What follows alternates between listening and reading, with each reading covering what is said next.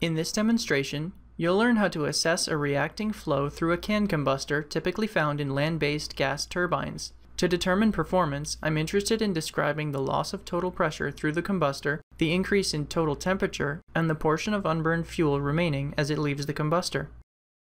Fluent automatically displays the mesh after loading. The can combustor comprises 3 inlet regions, a large volume, and a single outlet. Compressed air enters the combustor through the main inlet at the base and mixes with pure methane injected through a series of fuel inlets. Small guide vanes swirl the incoming fresh air to promote mixing with the methane fuel, increasing its overall efficiency. As the reaction proceeds through the canister, additional fresh air is injected through secondary inlets to promote further mixing and reaction while also cooling off the walls of the can. In this case, I'll consider the combustion reaction to be kinetically controlled by turbulent diffusion and model it using the Eddy dissipation model.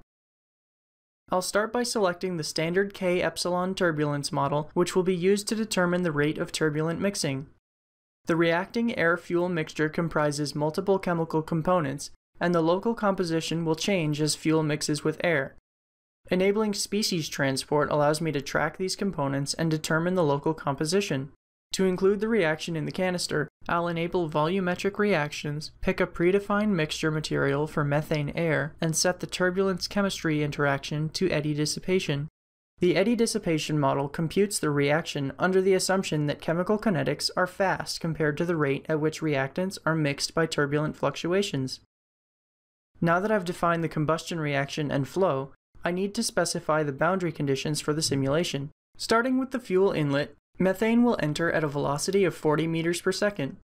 I'll set the methane component fraction to 1 and set the temperature of the fuel to 300 Kelvin.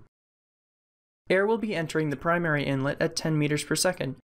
The air will be 23% oxygen by mass. The other 77% is composed of the constrained species, which is nitrogen in this mixture.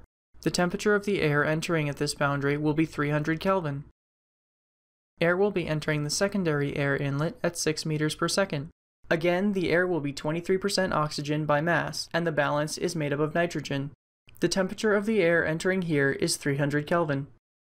At the outlet, I'll specify an average static gauge pressure of 0 pascals. There's no need to specify the temperature or composition of gases leaving the domain, as these will be determined by what happens upstream. However, if the upstream fluid pressure is lower than 0 pascals, fluid will enter at the outlet. This backflow is essentially an inlet, so values can be provided if this occurs while solving. These settings ensure that the backflow will be composed of pure nitrogen entering at 300 Kelvin, which has no risk of contributing to the reactions. The average pressure specification keeps the total force on the boundary constant, while the local static pressure is allowed to vary naturally. The remaining boundaries are the vanes and walls lining the combustor, which I'll leave as stationary, no-slip adiabatic walls.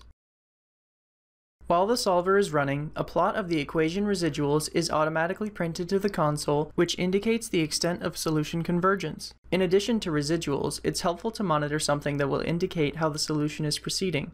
In this case, I would like to monitor the relative amount of CO2 that is exiting the outlet boundary. It should eventually settle to a constant value, and it's also something that I'm interested in knowing. To do this, I'll set up the surface report definition, which will record the mass-weighted average of CO2 exiting at the outlet after each solver iteration.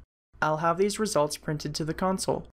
Now I'll specify the solver controls and solution methods.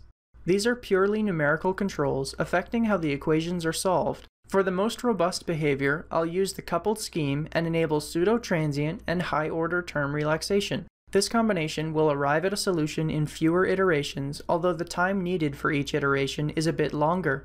The species transport and energy changes due to reactions tend to evolve a bit slowly, so it's best to solve these equations using an inflated timescale factor. This will ensure that the solution reaches a steady state within a reasonable number of solver iterations.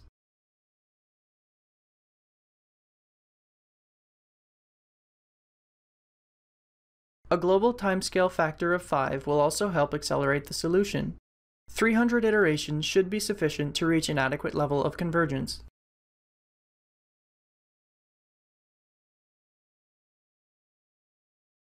The concentration of CO2 exiting the combustor has reached a steady, positive value. The plots describing the called residuals show that the solution has converged to a steady state. Now I'll skip ahead to show you some post-processing of the results. Here I've inserted a plane and created a plot of the mass fraction of CO2 in the combustion chamber. You can create mass fraction plots of any species involved, such as oxygen or methane.